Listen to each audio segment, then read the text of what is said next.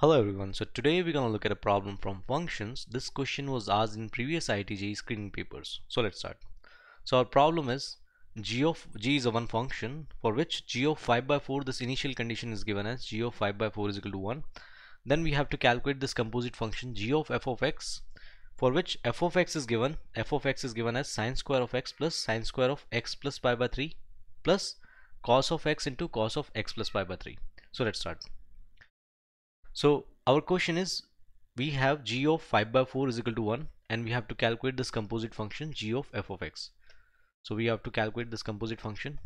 Now in order to calculate this composite function, I'll be needing both of the function. Here only one function is given, f of x, and here g of x is missing.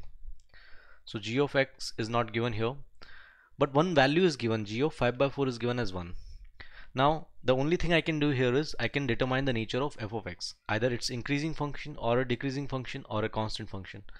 So I have two ways. Either I can differentiate this function or I can simplify. Given that it's in the trigonometric form, all the terms contain trigonometric ratios, I can simplify this. So I've decided to follow with the trigonometric ratios. So I can simplify this expression as f of x. Once I simplify, I'll get to know what is the value of g of f of x. So let's see. So f of x is sine square and cos of x multiplied by cos of x plus pi by 3. So from here I've decided to reduce the power and convert everything into cos. So we have one formula for which sine square of x, I can write this in the terms of cos 2x. So this is nothing but 1 minus cos 2x divided by 2. Plus similarly I can write this sine square x plus pi by 3 in the terms of cos 2x.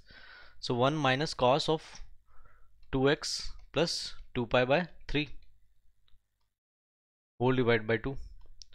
Now here I can apply cos c cos d formula. So I'll multiply and divide by 2 in order to get the formula of cos c plus cos d.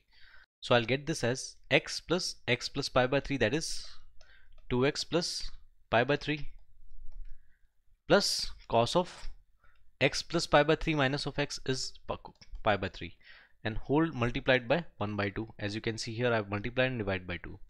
So let's start with f of x. So f of x we can simplify. As you can see here, 1 by 2 plus 1 by 2 gives us 1.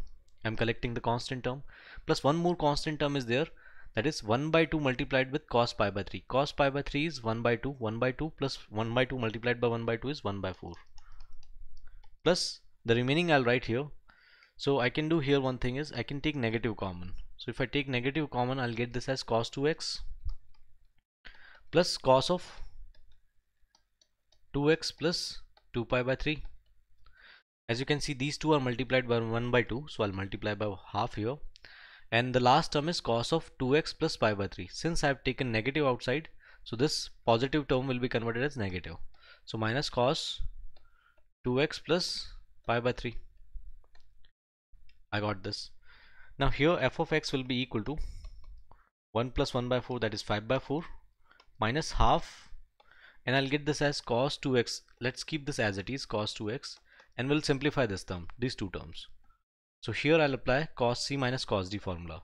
So if I apply cos c minus cos d formula, I'll get two terms here, that is 2 sine c plus d divided by 2. C and d are the angles, so c plus d divided by 2, that is 4x divided by 2, 2x plus 2 pi by 3 plus pi by 3 is pi and divided by 2. So I got this, and one more angle, that is sine of d minus c divided by 2. D is this angle and c is this angle here. So this angle minus this angle divided by 2. So 2x and 2x will cancel out. I'll get this as pi by 3 minus 2 pi by 3 is minus pi by 6. So I got this. Now again I'll write f of x as 5 by 4 minus half. Now try to simplify this term. So first is cos 2x as it is, and here I can see sine of minus pi by 6 is minus half. So minus half and 2 will gives us 1. So minus of 1, and we get sine of 2x plus pi by 2. Now we know this term, sine of pi by 2 plus theta. Sine of pi by 2 plus any theta gives us cos of x, and this term is nothing but cos of 2x. So this term is equivalent to cos of 2x. I can write this as cos of 2x, so this will be minus cos of 2x. So cos 2x and minus cos 2x will cancel out, and I'll get f of x as 5 by 4 here. So f of x turned out to be a constant function. Now we can easily calculate this composite function g of f of x. Now g of f of x, this composite function is, let's put the value of f of x here. So g of 5 by 4 and g of 5 by 4, it's given in the question, that is equal to 1. So it turned out to be this composite function is also a constant function. So our final answer is g of 5 by 4 is equal to 1, and that will be all.